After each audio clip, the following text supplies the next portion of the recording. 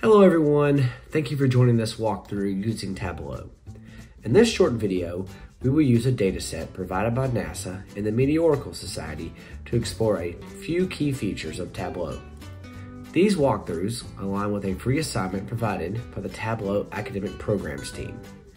Additional details about this assignment and other free content provided by the academic programs are available in the description below. Now, let's get started with creating a calculated field. Navigate to the Analysis section of the Tableau navigation bar. Select Calculated Field on the drop-down menu. Rename the calculation to tons. In the text box, type mass to pull in the mass measure into the calculation. Add the division symbol followed by 907,185 to convert grams to tons. Now that we've created a calculated field, let's create a bar chart.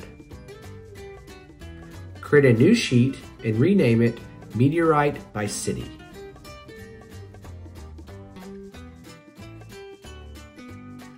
Drag city to the rows shelf and tons to the column shelf. Ensure the view is displaying the data using horizontal bars. You can check this by clicking the Show Me tab in the top right corner. Adjust the sort to display in descending order.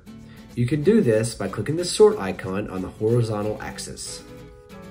Now let's drag City to the Filter shelf to open up the Filters dialog box.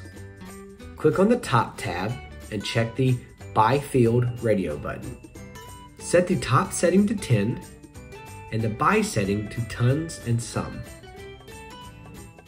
Congrats! You've now created a bar chart. Now let's take a look at creating a map. Create a new sheet and rename it Meteorites by Location.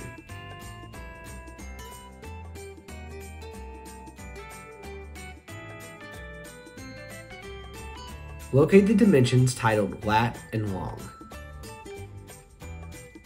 Drag long to the column shelf and lat to the row shelf to create a simple map. Drag the tons measure to the size mark. This will display the size of each meteorite based on weight. Clicking on the size mark presents a slider. Use this slider to adjust the size of each mark.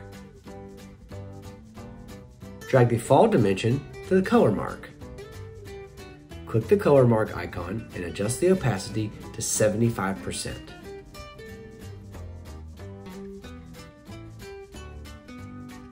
Drag year, city, and fall to the tooltip.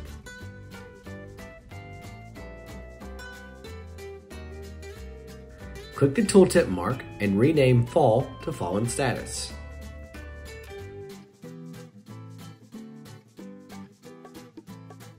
Remove the lat and long information. Edit the tooltip to display the information in the following order: city, year, tons, and fallen status. Congrats! You've now created a Tableau map. Now let's put everything together and build a dashboard. Create a new dashboard and rename it Space Division.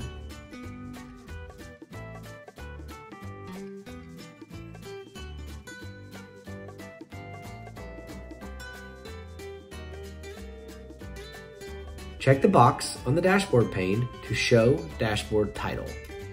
Drag the Meteorite by City and Meteorites by Location views to the dashboard.